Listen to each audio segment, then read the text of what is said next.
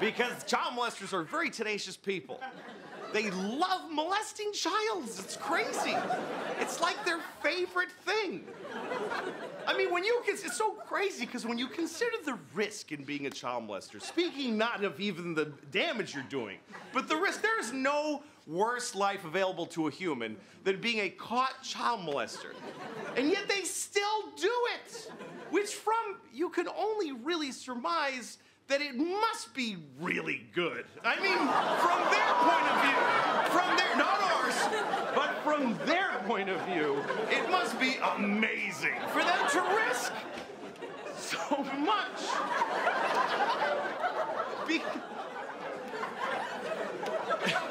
How do you think I feel? It's my last show, probably. Because